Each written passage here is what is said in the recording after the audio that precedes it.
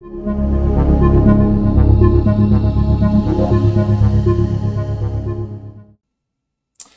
my name is Doucette. I'm a PhD student at University of British Columbia. I'm at the UBC MRI Research Center in the Department of Physics and Astronomy.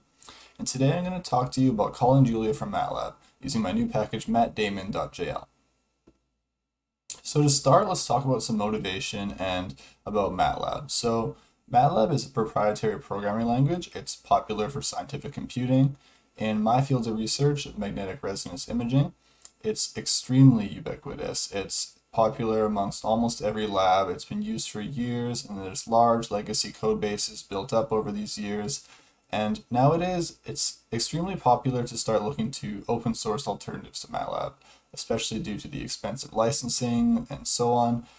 It's nice to move to open source, and Julia is in some sense the perfect open source alternative to MATLAB.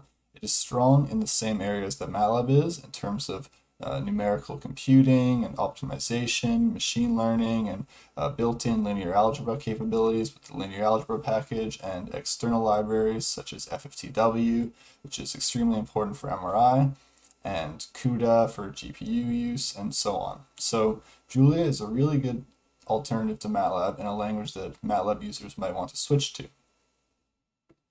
However, suppose you do want to make the switch to Julia. How should you translate your MATLAB codebase?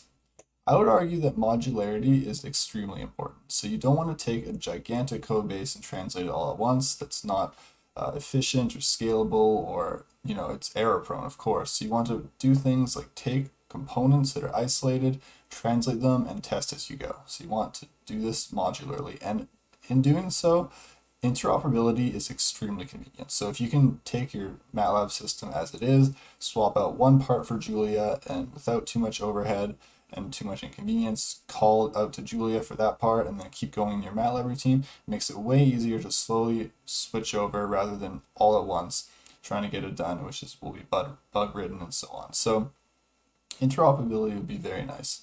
So what's the current state of MATLAB and Julia interoperability? Well, calling MATLAB from Julia has worked extremely well for quite a long time. So MATLAB.jl is an excellent package that I highly recommend. You can call MATLAB using the C API directly from Julia, using C calls in Julia. So this is extremely reliable and robust, and just from personal experience, I've used this package for probably over 5 years now, and I've never had any problems. Across Julia versions and MATLAB versions, it's very robust. Unfortunately, in the other direction, it's much more difficult. So one of the things that you first might try to do that would be ideal in some sense is what mex.jl does. So you take Julia and you embed the Julia runtime into a MATLAB executable, or mex for short, using MATLAB C++ API.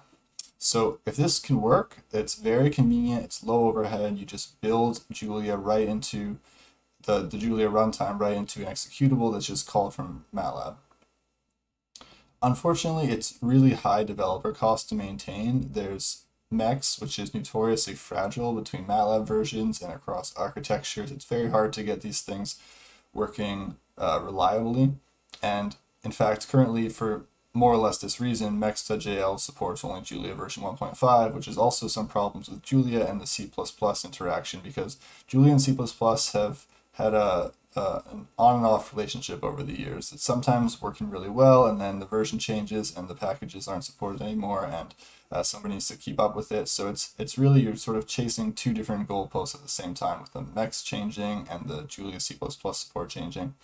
And so what we chose to do with MATDaemon.jl is go for simplicity. We just want to do the simplest thing possible that will just at least work across Julia and MATLAB versions, and for that we chose communicating via I/O. So input and output arguments are simply written to disk as mat files, and we found that this has been extremely reliable across Julia and MATLAB versions. Of course, it does come at the cost of some performance compared to an approach like mex.jl, which compiles the Julia runtime directly, but it works, and it's very convenient when you're just translating these large monolithic code bases anyways that don't spend too much time in one given function call. In fact, some of this overhead can be rather drastically alleviated using MATDaemon.jl. So this is hence where the name of my package comes from. So daemon mode allows you to run a persistent Julia daemon in the background. So you can start up Julia in the background and have it running for you, and you can alleviate Julia startup and package load time. You can just do those once. And in MATDaemon, we can automatically kill that daemon when MATLAB exits. So that's not a problem for you. And it's really fast enough for interactive use. It's not a problem at all for just calling these functions, and there's, a second overhead maybe. So what does MATDaemon.jl actually look like, and how do you call it? So the MATDaemon API is very simple. It's one MATLAB function, jlcall.m, and it takes 3 important arguments and then some other keyword arguments we'll talk about in a second. So the first is a Julia expression to evaluate and then call. So this can be any expression that evaluates to a function. It's wrapped in a let block and evaled in the global scope. So in this case, it's sort, so you don't have to qualify that name with base.sort because it's exported. And then the next argument that you'll take will be the positional arguments that are passed to sort. So in this case, it's a cell array. Rather, in all cases, you must pass a cell array. In this case, it's a cell array of just a single matrix or a 2x5 matrix.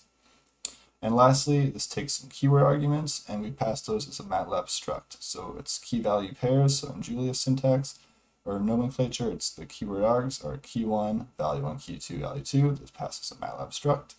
And that's it. So here we pass the dimensions or dims keyword to sort with the value 2. And note that you need to explicitly convert to integer because in MATLAB 2 is by default a float. And what we get out is this sorted array sorted along the second dimension, sorted along the columns. So it's increasing the columns, just as we might expect. For a more complex and general example, these are some of the more important flags available in JLCall. So suppose you want to call my function located in my project with these arguments, arg1 and arg2, and key1 and value 1. What you do is you can pass the path to your project. Note that you must manage your own Julia dependencies, so make sure your project is instantiated so that it can be loaded. Next, you can pass a setup script. So suppose there's some setup code that you want to run before this, maybe set up some helper functions, things like this. And then you specify the modules to load. These are loaded with import, not using, so all functions must be explicitly qualified unless you say using my package in the setup code, for example, then they'll be available. You can set some threads, so you can set the Julia threads to auto or a specific number if you need that. And if in case daemon mode server gets into a bad state, you can restart it with restart equals true. And that's it. So then this will activate your project. It will load my project and linear algebra.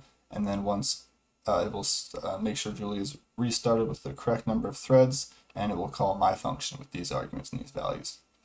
And that's it. So thanks for listening to my talk. Please check out the MATDaemon.jl documentation for more information on the other arguments, and have fun translating to Julia.